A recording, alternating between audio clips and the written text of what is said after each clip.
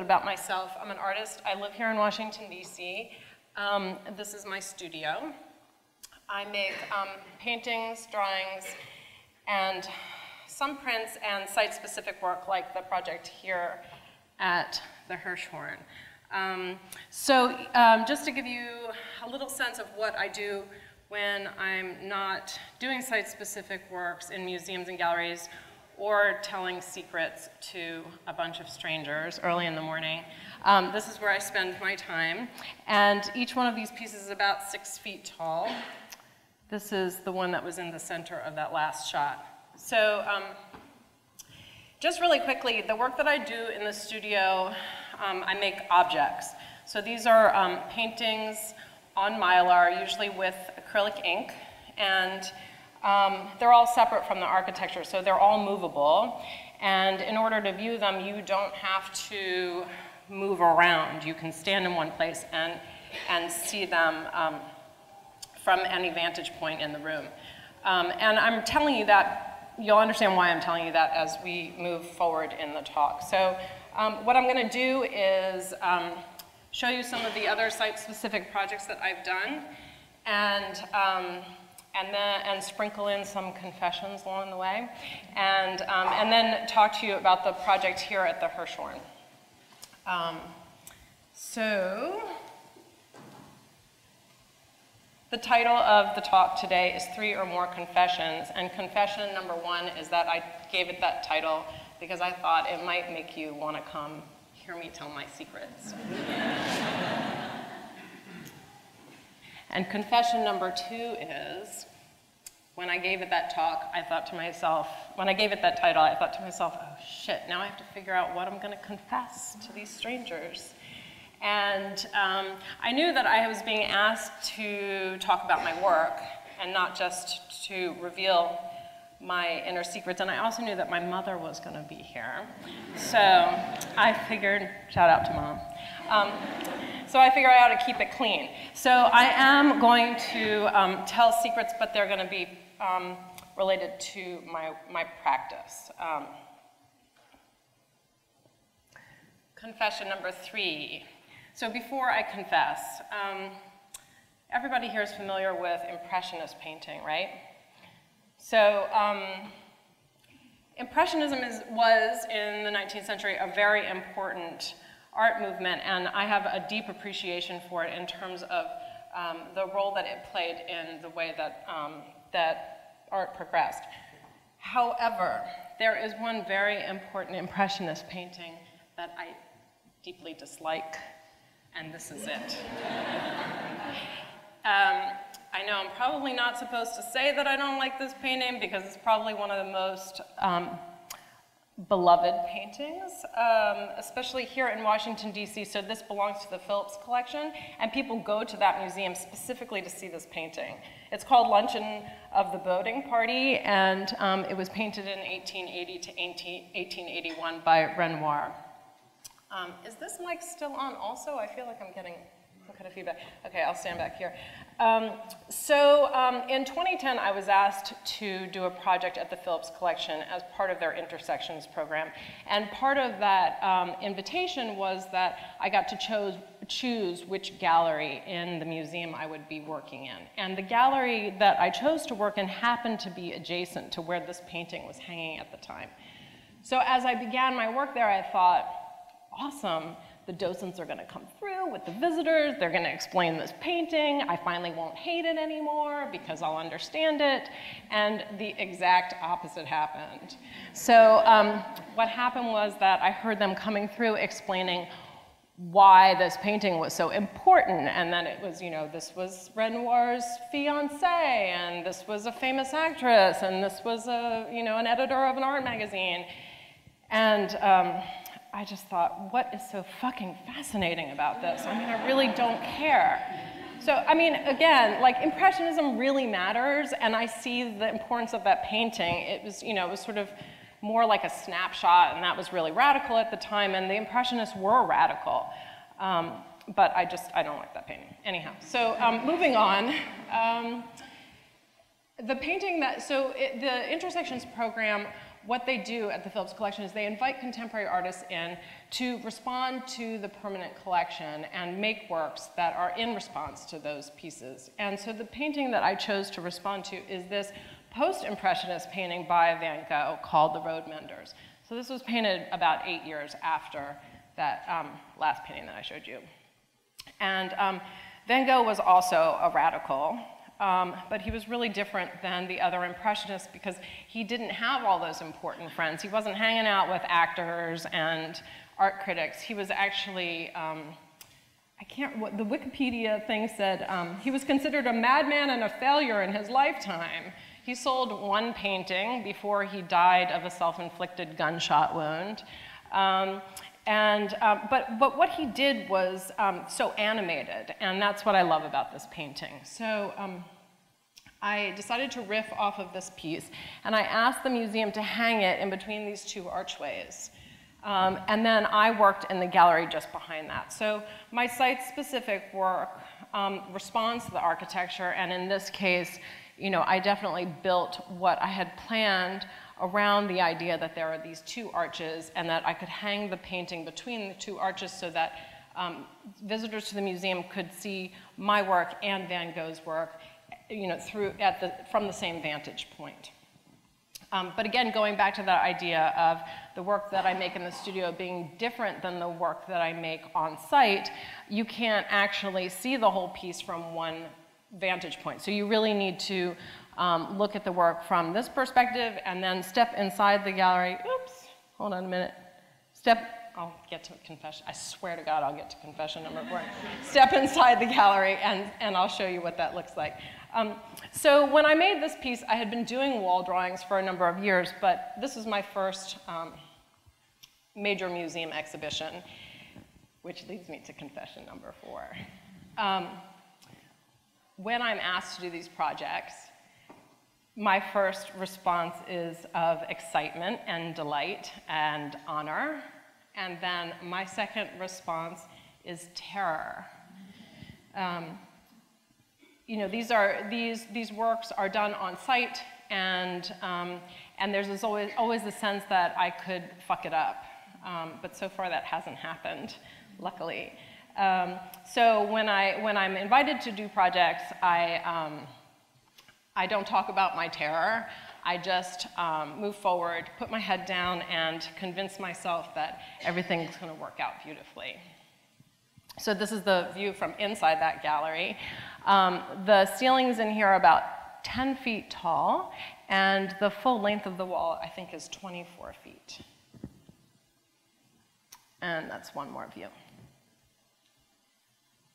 So the site-specific pieces are ephemeral, and in the case of the Phillips Collection project, that was kind of magnified because they had this important work from the 19th century hanging on the wall right in front of my piece. So the Van Gogh is being preserved and cared for, and my piece is going to vanish and be painted over at the end of the exhibition. So there was, in a way, it was a great opportunity to really speak to those differences and my intent of making work that is ephemeral. Let me just see, was there something else that I was supposed to talk about on this slide? Okay, so a year after I was invited to do this project, I received an invitation from the Hammer Museum in Los Angeles to do a site-specific work there. And this is the project that I did at the Hammer Museum. So that wall there is about 23 or 24 feet tall. And the, let's see, is this a pointer here? So this is like a standard height doorway to give you a sense of scale. And the full thing was 70 linear feet. So this took me 12 days to complete, working about 14 or 15 hours a day. And that's generally how I work on the on-site projects, is I just kind of like barrel through them. This is a detail. So now I'm going to just try and explain a little bit about my process. I'm going to show you a piece of a video that the Hammer Museum made while I was working. So the main thing that I want to get across in this video is how the lines get drawn. So if you can picture that you're walking behind a person and maybe walking a little bit too close to them, and instead of looking up, maybe you're looking down at the ground. If they were to stop short, you would bump into them. And that's basically how I draw my lines. So when I'm drawing a line, I'm focused on that exact point at which the marker hits the wall. So if there's a little wiggle or bump in the line that came before, inevitably my next line will bump into it. And so it kind of creates the domino effect, which eventually leads to this implied movement, or some people refer to it as waves or folds. I usually call it slippage because that's really what it is. It's my hand slipping a little bit.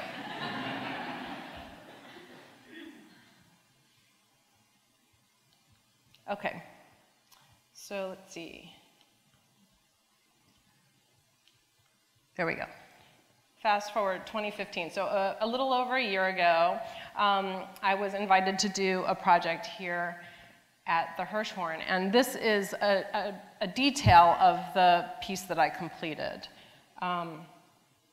So my first response, of course, after I was invited was, yippee! And then my second response was, holy shit. I'm going to spend the rest of the talk sort of doing a play-by-play about how I completed the piece that's on the second floor. So this is what the galleries looked like before I started my project, when I came to do a site visit. So I'd visited the museum many times in the past, but I had never come here to do a site visit to look at the architecture specifically inside the galleries. Instead, usually when I'm here, I'm looking at the artwork that's hanging in the gallery. And so when I do site visits, I look at things, details that, ordinarily we wouldn't have any reason to examine. So I was looking at the quality of the light on the walls, and I was looking at the little recessed areas at the top and bottom of each wall. And then the things that I noticed were, I knew that there were these doorways going around the circle, but I didn't realize that they were recessed. So there's actually 4 of those. And then I was also noticing all the patterning on the floor, and there's actually a lot of color on the floor. So in addition to those little recessed areas, there's also openings, right? So this is the big opening when you come off the escalator, but there are also 3 other smaller openings throughout the gallery on the second floor. So this is called the Inner Circle Gallery, and this is kind of like a sketch, bird's eye view of it. So out here is the Outer Circle Galleries, right? So I don't have that drawn in. But what I did when I started thinking about the space was I started thinking about how am I going to unify this broken circle. So here's where you come off the escalator, and then these other 3 openings here, and then here are those recessed doorways. And so there are all these breaks in the circle, and I thought, I want this to read as one continuous piece. How am I going to do that? So I numbered the walls 1 through 8. So this is wall number 1 down here. So as you come off the escalator, if you turn, and go clockwise around, you're counting wall 1 through wall 8.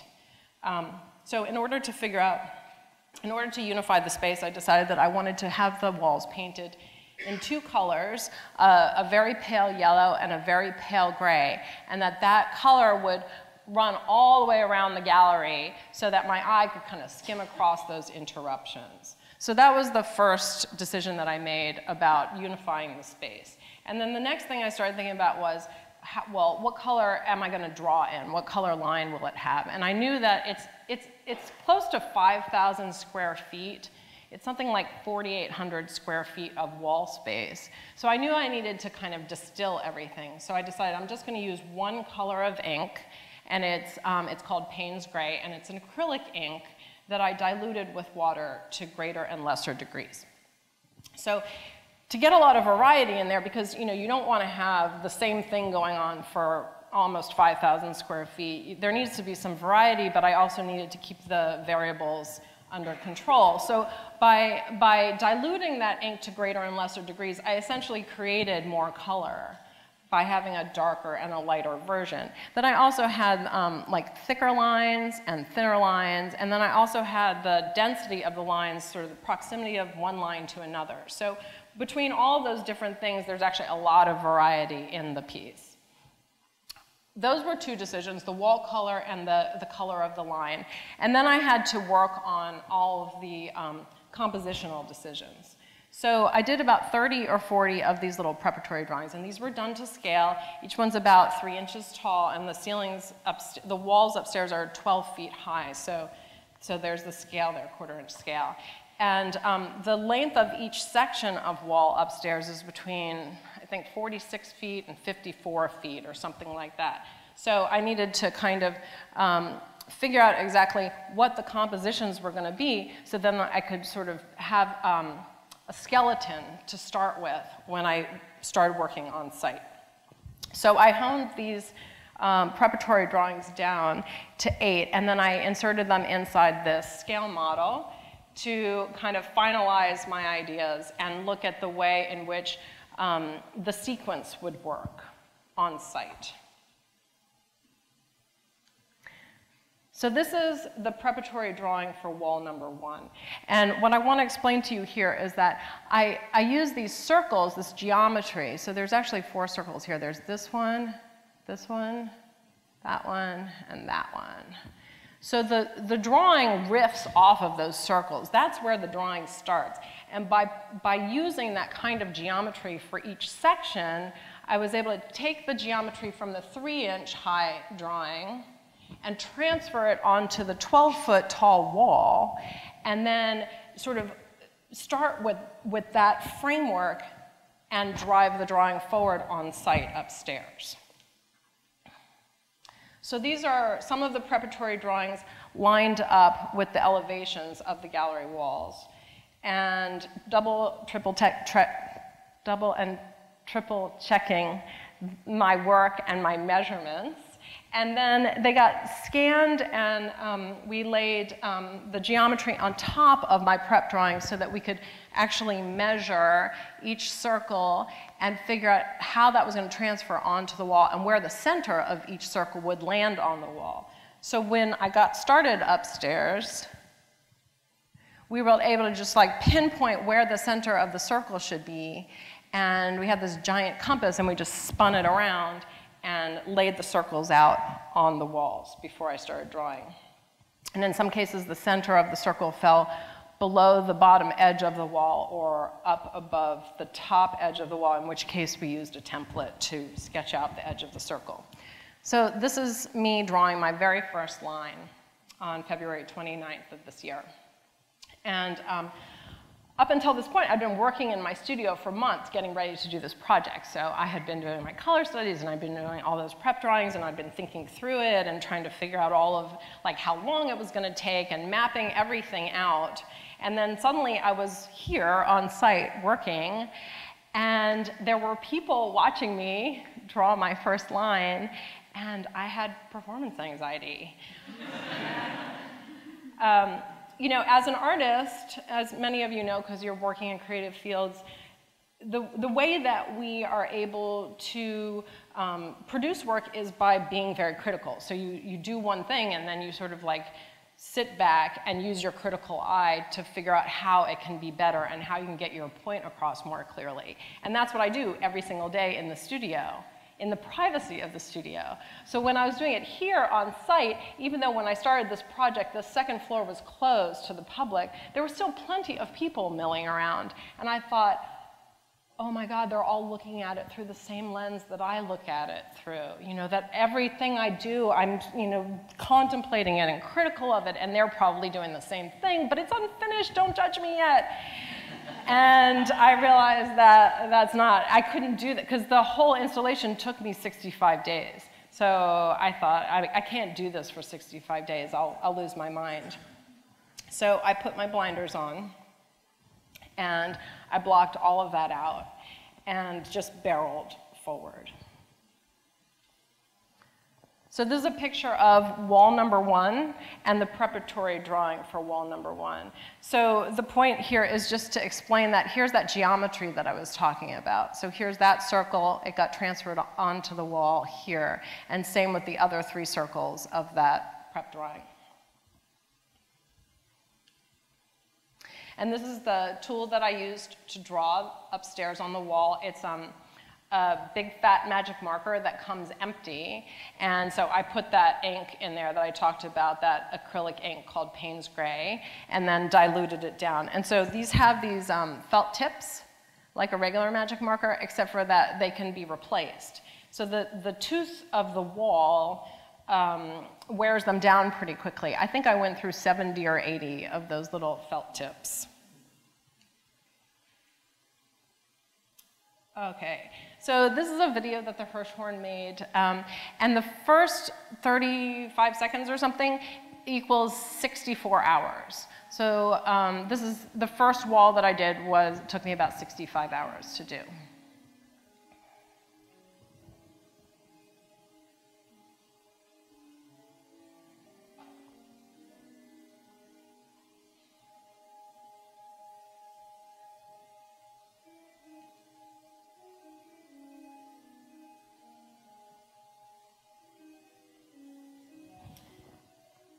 Okay, I'm not going to take up your time showing you a video. Hopefully you'll get a chance to go upstairs and actually see the piece. So the second floor was closed for the first 35 days that I was installing, and then it reopened to the public, at which point people came and were able to see me working. So there I am working, and there are the visitors checking their Twitter feeds.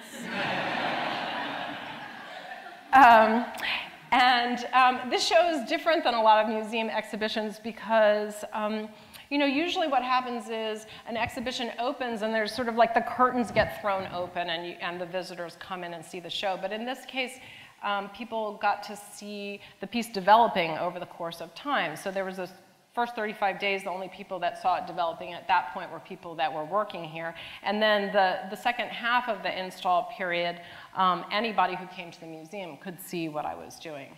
So again, that mind control thing of like not letting that gaze, knowing that people were watching me, knowing that people might be judging what I was making and how it was developing, just blocking all of that out.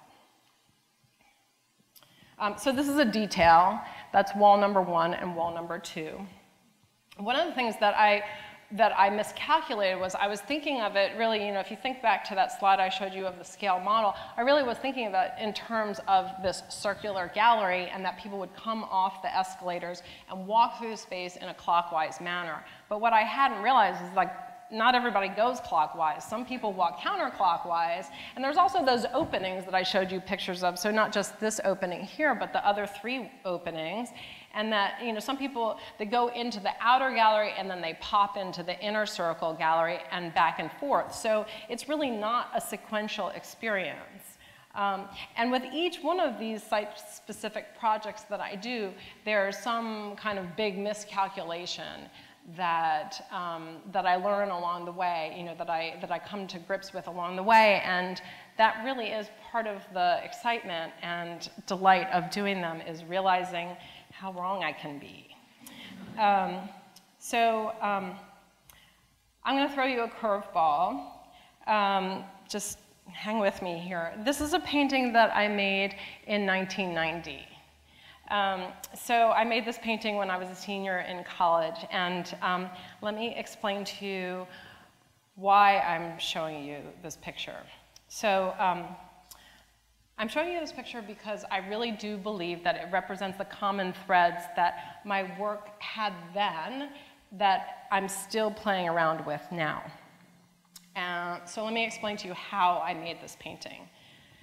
I stood in my painting studio with a bucket of water, and I cupped the water with my hands, and then I tried to capture that image in my mind's eye as the water seeped out between my fingers. And as I watched the water escape from between my fingers, I was also very aware of that sensation of my inability to hold on to it. So I could have taken a picture of my hands cupping water, but instead I did this over and over again, watch the water seep out, and then I would paint, and then I would do it again. So when I look back at this, I can see how it foreshadowed my interest in the process rather than the outcome. And so this picture portrays hands holding something that can't be held, and it's an illustration of something that's fleeting. So in the case of my current exhibition upstairs, the piece itself is fleeting. So it's open for a year. It closes on August 20th of 2017, at which point the piece will vanish and be painted over. So this is an illustration, and the piece upstairs is a demonstration. So this illustrates a fleeting moment, and the piece upstairs is fleeting. So my point here is that our reality is experienced largely through sensation, not just through our visual field.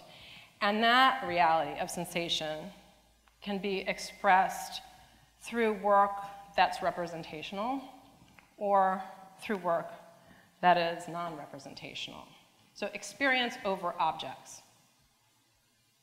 This is sensation and experience, and that's embedded in the work. It's embedded in the process rather than being expressed through illustration.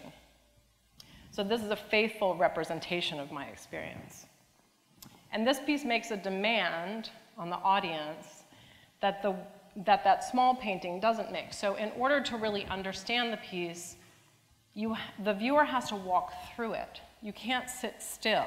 So you become immersed in it, and it becomes part of you, and you become part of it. So this leads me to my final confession. Sometimes when I finish a piece, whether it's in the studio or whether it's on site, I think that's the last piece I'll ever make that has any value. That's all I've got. I can't go on. I'm finished. And I've been having that thought now for 30 years. So clearly I've been wrong, at least up until now. When I was in graduate school, I had this fantastic mentor, and there was a point at which I was really struggling with my work, and he came into the studio and he did a critique with me, and it didn't really resolve anything. It kind of confirmed all of my greatest fears, and then he left the studio, and I plopped down in the chair, and I put my head in my hands, and I thought, what the fuck? Like, I don't even know why I should keep trying to do this. This is ridiculous. And then I heard little footsteps coming around the corner, and he stuck his head back in through the doorway, and he said, nothing's gonna happen if you just sit there. And I hear his voice to this day, and I use that to get myself up and moving again every time I feel stuck. So that's all I'm going to give you today. Thank you.